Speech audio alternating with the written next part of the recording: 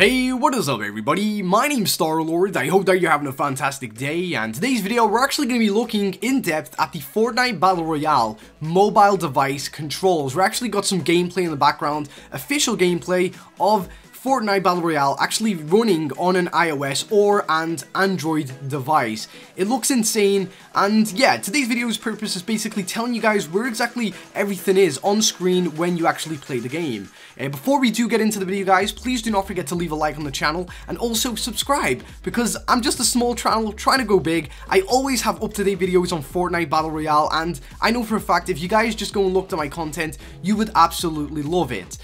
So anyway, without further ado, let's get into today's video. So first off, you've probably seen the background. All of that in the background, what is going on right now is actually gameplay recorded from Fortnite Battle Royale on the actual mobile devices. It looks insane. The graphics actually look pretty amazing in my opinion, especially for a mobile device. And what I realized is that when I looked over this like gameplay very carefully from the actual mobile trailer, everything looks very smooth. It looks like it plays like a beauty. It looks amazing. It looks like, especially my phone, I have a Samsung Note 7 or Note 8, I believe, I'm not too sure. That will have no problem running this game, and especially because of the screen size, it's going to be absolutely insane. Not only that though, in this trailer, I actually managed to get a screenshot of the actual in-game controls, what the UI looks like on the game itself, and that'll be on screen right now. And as you can see, this woman is actually playing it on her, I believe that's an Android device. I don't think that's an iPhone. I'm not too sure though, I could be wrong. And the screen looks pretty big. It looks actually pretty amazing, and we're just gonna go through a little bit of a lowdown, the changes of all of this. So as you can see on screen, the top left hand corner, which is probably the most noticeable, that is where the map is going to be located now. So I personally like that because I hate the map being on the far right hand side of the screen. The map is pretty big on screen, so you know, you definitely can see exactly where you are when you need to. Underneath that, we have the timer for the actual storm, we have how many kills you've got, and how many players are actually in the game. Underneath that, right underneath that, we've actually got the fire button. Now, this is kind of what worries me a little bit, because that fire button is very close to the map, and I assume that when you tap the map, it will open. So what if you misclick the fire button and actually click that map? That will cause a lot of problems. It'll actually cause you to probably die if you don't get off it quick enough. So, very strange indeed. Other than that, the woman's thumb on the bottom left hand side, that is controlling like how you move left, right, up, down, all that kind of stuff. And her thumb on the right hand side is how it controls like turning left, turning right, looking up, looking down. So it basically controls the camera angle, and the left thumb controls the movement. Underneath the left thumb, we can see we've got a little bag icon. That is actually to go in, and I assume that you can actually like drag all of the items around whichever, like say you want, like for example, an assault rifle in your first slot, you can actually drag it there using that little bag icon area right there. So that's pretty cool too. Also, that is exactly where you will go to actually drop all of your ammunition and all that kind of stuff.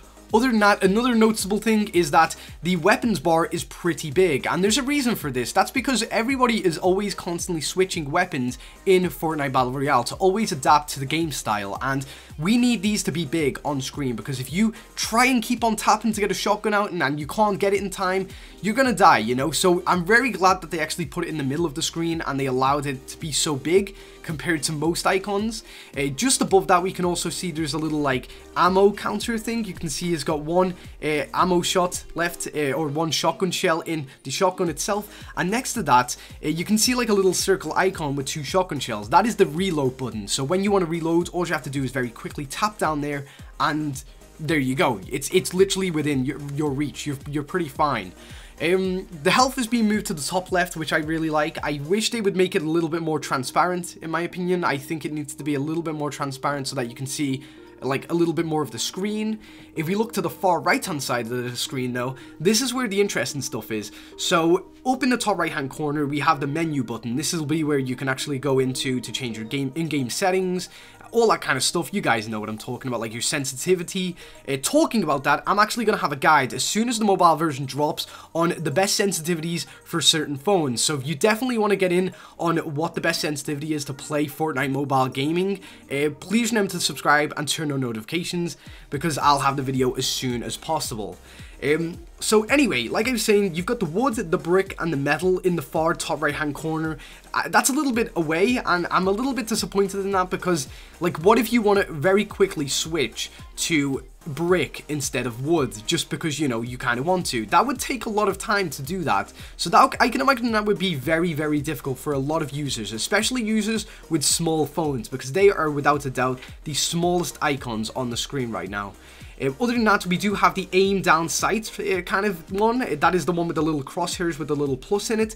That is exactly how you're going to aim down sights with a sniper rifle, a shotgun, all that kind of stuff. And of course, whilst you're holding that down, you can actually move your phone left and right while still holding down to move your camera angle too. And then with your left thumb, you will be able to click the shoot button to actually start shooting. So they've thought a lot about that, and it looks really good. I'm very happy with it. Again, we do have a crouch button there on the far right hand side of the corner. That's at the top, and yeah, it's basically a crouch button. And then underneath that, we also have the jump button, I guess. And I don't know, I really like this layout, to be honest. I mean, compared to like Rules of Survival, like for once, I'm actually glad that there is no laying down in Fortnite, because imagine how much stuff would be on screen if like you had like laying down abilities, if you had first person switching, third person switching. The screen, in my opinion, is very, very clean for a Battle Royale game. Like, Rules of Survival just confused me when I played it, and this looks very much like a big improvement, to be honest. So I'm very happy about that. I would actually love to know what you guys think in the comment section below about the actual layout itself. I mean, there's a lot to talk about here. I think that they can maybe decrease the size of the actual map in the top left hand corner, because, I mean, do you really use the map at all? You only ever use the map once or twice in the game to check exactly where the actual zone is coming in from and where the best place is to go. So in my opinion, the map needs to be sized down a little tiny bit. The numbers and the kills and how many players are left in the game needs to be brought up with it.